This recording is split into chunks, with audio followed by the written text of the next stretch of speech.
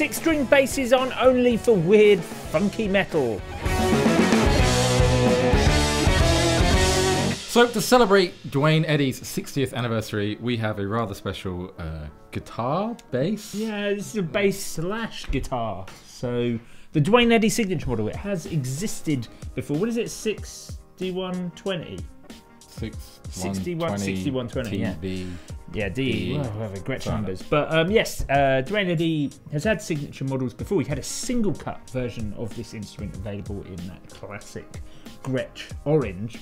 But now we get this double cut, gold hardware, and a very fetching black with a lovely off-white front and rear binding.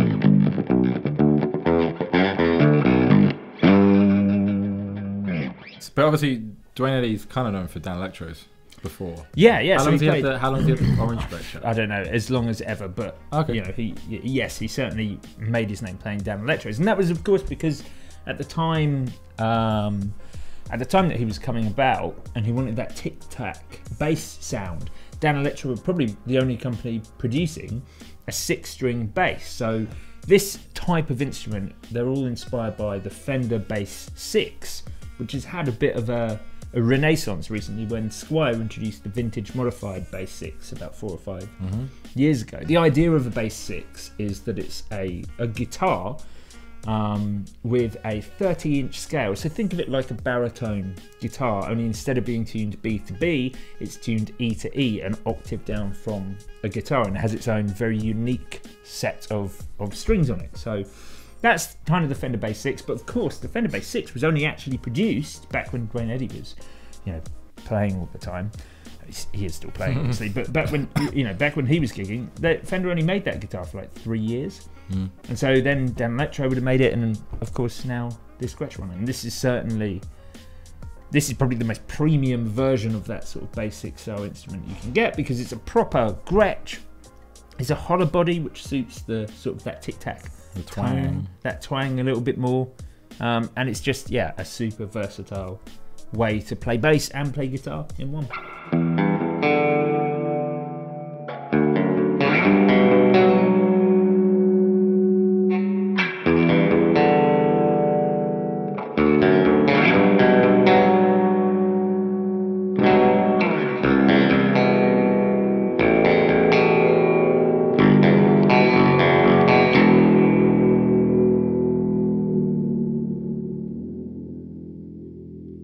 And obviously, what is a little unusual is the Bigsby attachment, which it comes with.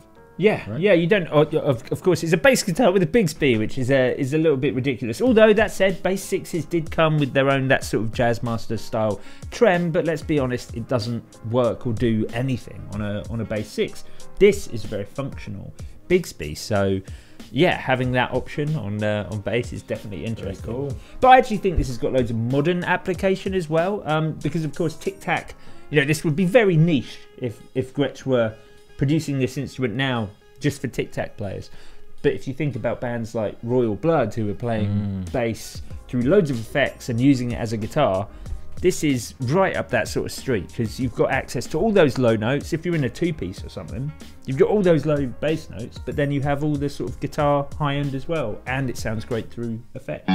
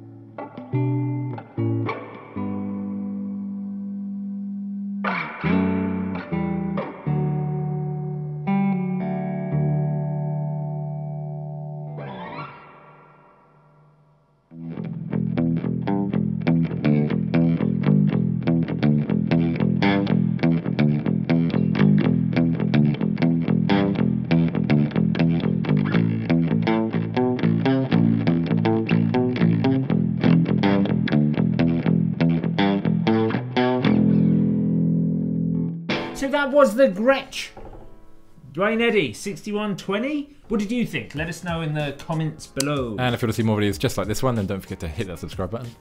We shall see you very soon.